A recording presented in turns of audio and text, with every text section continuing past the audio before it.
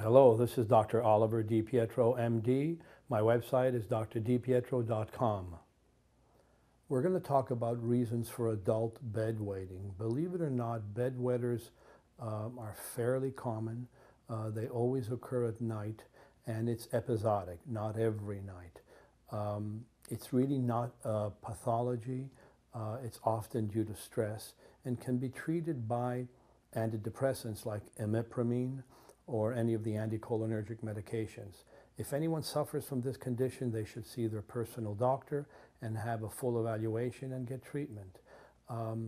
Children can bedwet well into their teenage years, and it's not abnormal. It does disturb parents, but again, it's not serious. See your doctor about these things. This has been Dr. Oliver DiPietro. Thank you for watching.